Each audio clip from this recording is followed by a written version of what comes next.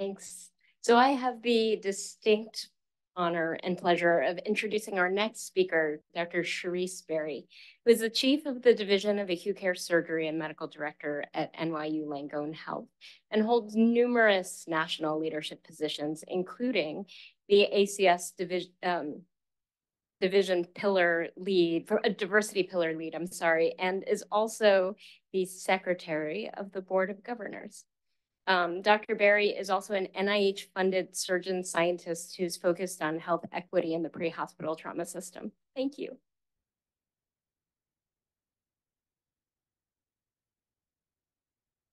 Thank you, Dr. Ho, for introducing me. It's great to be in a room full of friends and colleagues. First, thank you, Dr. Legrone, for the invitation to be here on First Center. This is a topic of mine that I'm very passionate about, so I love speaking on this topic. So we're going to get started so we can get through the slides. So we're going to talk about health equity, metrics, and trauma. Slide.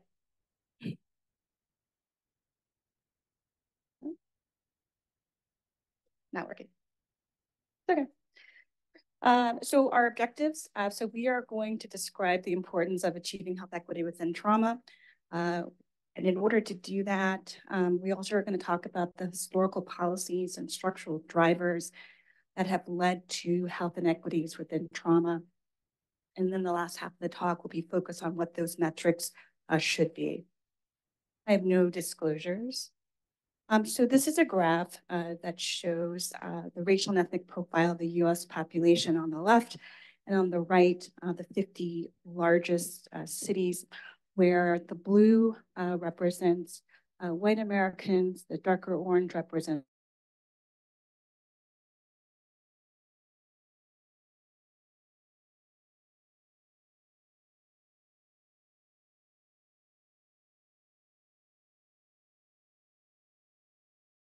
to come from minority groups.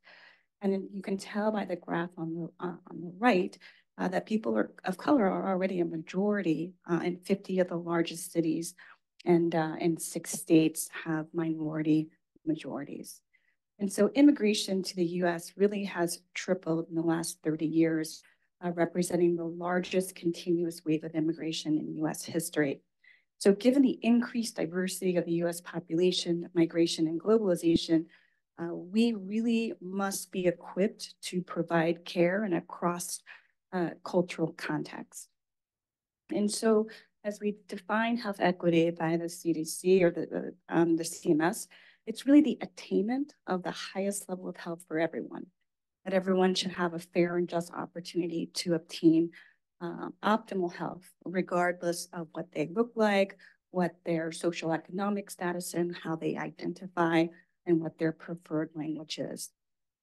And so it's important not only because it's the right thing to do, but it's important for economics, for quality, for surgical excellence.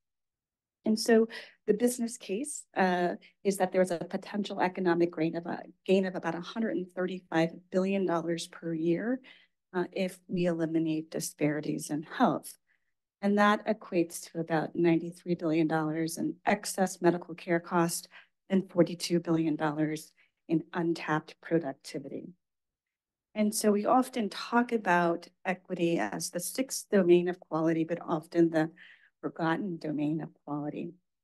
And we know that equity in healthcare is important, and we share the common goal of trying to achieve health equity for all.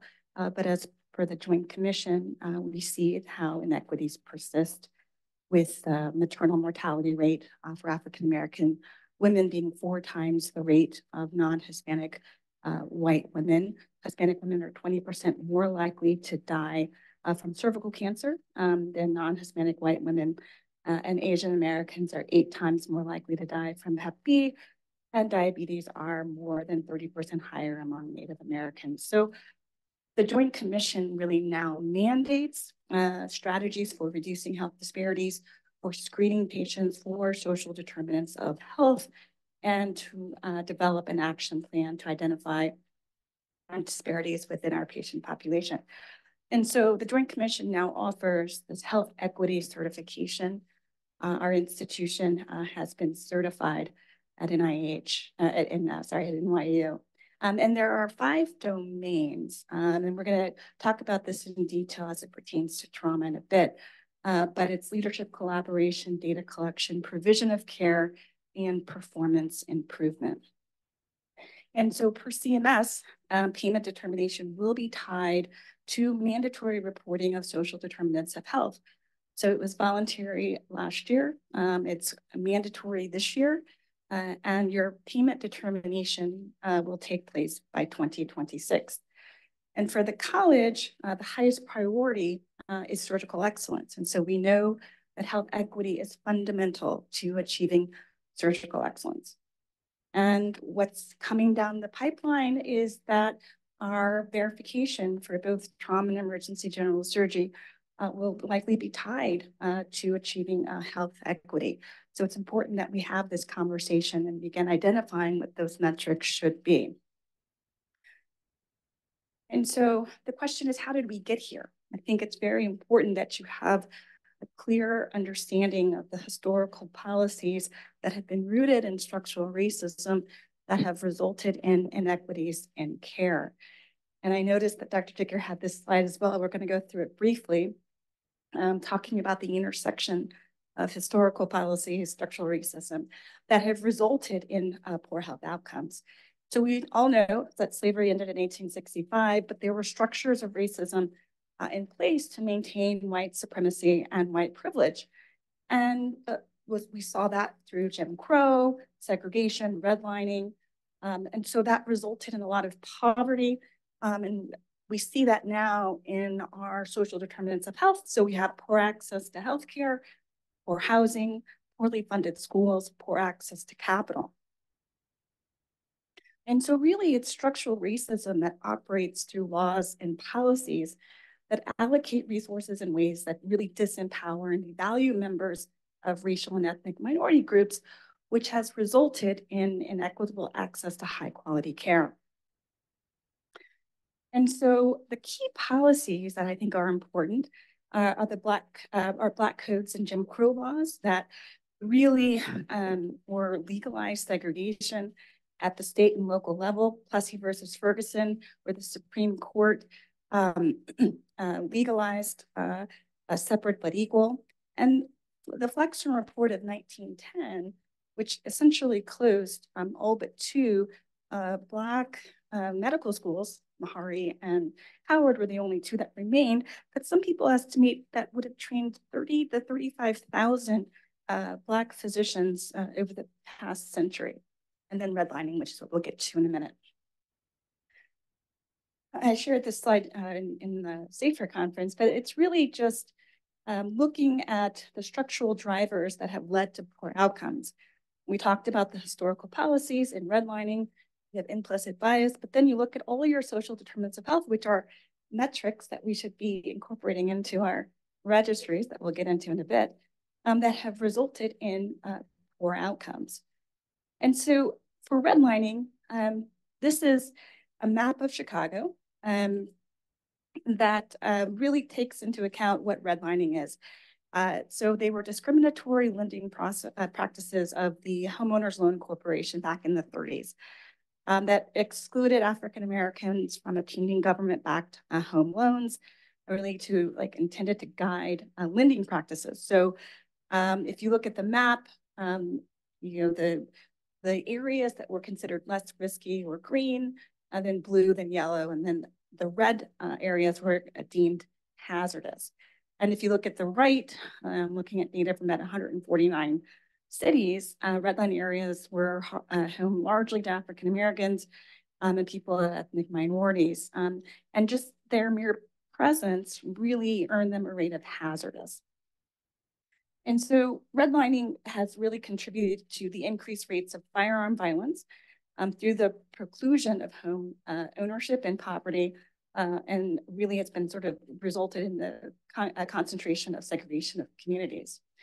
And this is just a data that actually looked at the ramifications of redline areas where we have increased poverty rates, increased the rates of uninsured and obesity. And we know that the association between neighborhood level racial segregation, socioeconomic factors, and life expectancy results in a lower life expectancy. So it's really a key structural driver of a lot of the inequities that we're seeing today. And so it is at this point where we really need to have a call to action to really identify what those health equity metrics are and what they should be in trauma, to identify them and then integrate them into our databases, our registries, our practice management guidelines, research designs, and verification standards. And so if we go back to what the Joint Commission has sort of highlighted as a framework from which to start with, and looking at each domain and how it relates to trauma.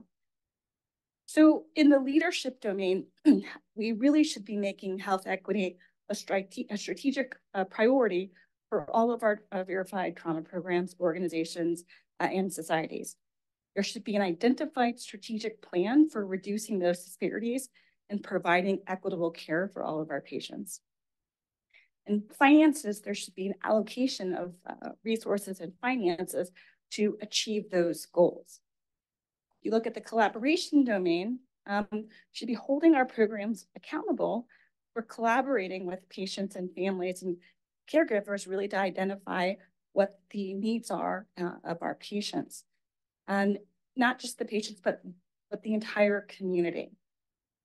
And if you look at the data collection domain that includes community surgeons and patients, we really need to be reviewing the data about all the socioeconomic, demographic characteristics and the needs of the individuals within our communities.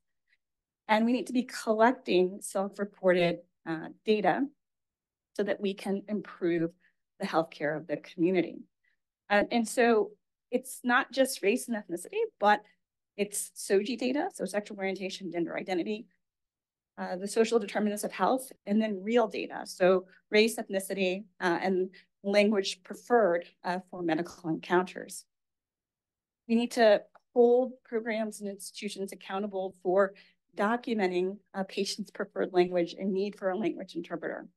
And that should be documented in the charts and we should be collecting that data to ensure accountability of the use of an interpreter. So, that patients are receiving care that they can actually understand. I often give this example of a patient who was intubated in the trauma bay, not because this individual was altered, but because this individual didn't speak English and nobody recognized that. So this is a paper that came out last year in Injury by Cora Cannell and Dr. Bolger's on this paper as well, that really looked at utilizing a group of really diverse patients to understand patient perspectives and preferences on what these metrics should look like. And I showed this figure because when we talk about, a lot of times we talk about race and ethnicity and we just reviews what's given to us, the 5 races and one ethnicity, but there are subcategories with different cultures and different languages that should be appreciated and looked at to ensure that we are meeting everyone's needs. Language, are we asking about fluency and the option to receive medical information in more than one language? Do we ask the question, how well do you speak English? Do we ask what language they prefer to hear or read medical information? What processes do our trauma programs have in place to ensure that patients with limited English proficiency are receiving equitable care? We should have an interpreter in the trauma bay when patients arrive, translation services for use for every patient encounter. There is a study that showed that a lot of the informed consents for operations and surgeries are not even done in the language that the patient prefers or can understand. So informed consents discharge paperwork should be in that patient's preferred language to ensure equitable care. So advancing language access, language translation services, literacy, and the provision of culturally tailored services is important. So this is my colleague at Stanford, Dr. Lisa Knowlton, who is been very proficient and has been leading the efforts in this work of expanding Medicaid expansion. So the Affordable Care Act really mandated hospital presumptive eligibility, or HPEs, which is a temporary form of Medicaid coverage, really granted to uninsured patients. And, really sort of beginning at the day of HPE, the approval was at 60 days. The patients really must file a full Medicaid application to continue that coverage. So it's really a pathway for obtaining full Medicaid with 70% of HPE enrollees in sustaining Medicaid at 6 months and having an increased access to post-hospitalization healthcare services. So she's really leading this effort in ensuring that our patients have access to care. This is really something that we should be implementing in really all of the institutions and programs from across the country. For our surgeons and trauma surgeon leaders, we all should have implicit bias training. I'll do a plug for the DEI toolkit for the college, or self-education for all of our trainees and staff and attendings. Really have a commitment to and advocate for inclusive excellence. In that provision of care domain, really increasing diversity within our workforce and advancing a health equity framework in our research. Very important about diversifying the workforce, leading to greater levels of satisfaction, and in both cultural and linguistic barriers are reduced and improving the quality of care. We know that we have higher Press Gating scores that are associated with racial and ethnic concordance between patients and their physicians, and really focusing in on it's not diversity and excellence are not mutually exclusive; they go hand in hand. In our research, really important and to apply a health equity lens to all the research that we do. It should be a part of the research requirement for trauma verification. And really encouraging our colleagues to begin submitting grants in health equity so that we can further this research effort, whether it's Medicaid expansion in the pre-hospital space, or with the summit that Dr. Ho did on the advancement of focused equity research and trauma. This is going to advance the needle and ensure that we are meeting the needs of all of our patients. In the performance improvement domain, we need a health equity dashboard to really capture those data points. We need to define the compliance rate for capturing that data, and then define goals that are within the Joint Commission and implement a process for opportunities for improvement.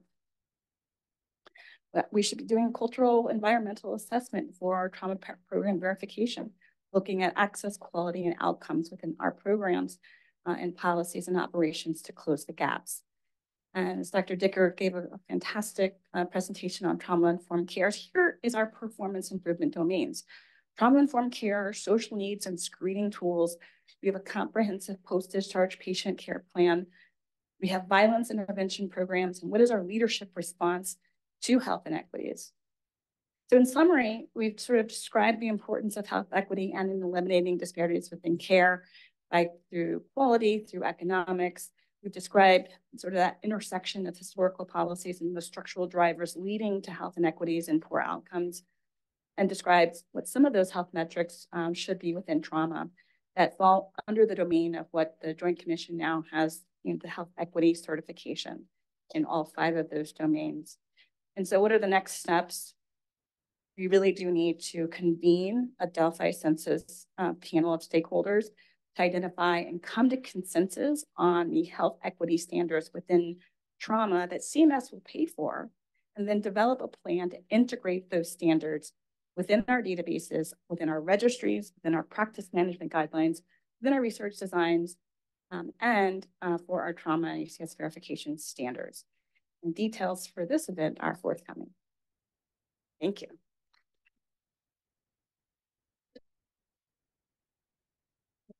And then we have time for one question for Dr. Berry.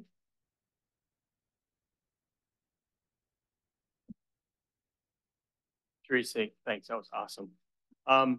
Just a practical, right? You got to it and end there where you said CMS will pay for it, right? I get the cost savings, right? But when you're talking to your bean counters, there's a startup cost to doing this, right? So how do we get over that hump, right, of the startup cost of starting to incorporate these things into our daily care? Yeah, no, it always comes down to finances, particularly when you're having those conversations with the C-suite.